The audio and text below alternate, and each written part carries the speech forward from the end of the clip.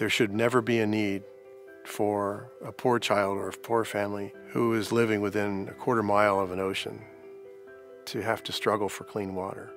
Graphene is a carbon structure that's 1 atom thick, but it also can be perforated almost like a sieve to serve the role as a membrane. It's a filter that's advanced in a way that's interesting. It's not just taking out the salts, it's not just taking out minerals, it's also taking out impurities, it's taking out toxins, it's taking out viruses. And it's done in such a way that is reusable, that provides clean drinking water for people around the world with little or no energy.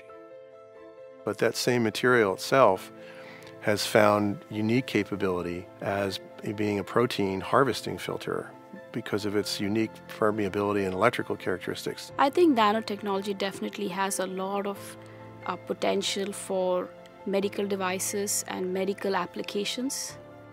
I envision a world where we could have filters in place in our bloodstream taking care of toxins in your systems.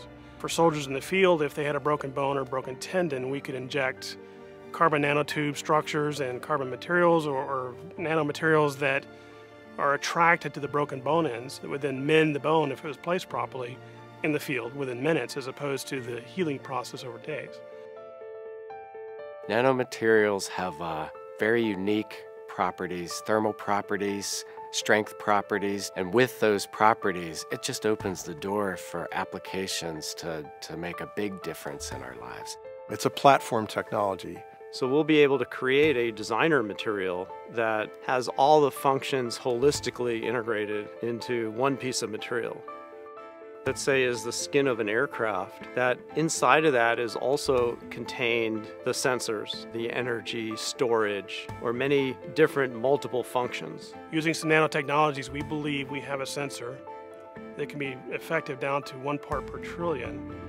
And if you do that, you can then detect the off-gas that E. coli and similar bacteria have over the conveyor belt before it actually gets into the food supply chain. We can now measure and control at the individual molecular level, and that's never been possible effectively before. We are definitely on the threshold of seeing technologies be significant breakthroughs. What Lockheed Martin is really good at are taking those breakthroughs and turning them into a system that people can use.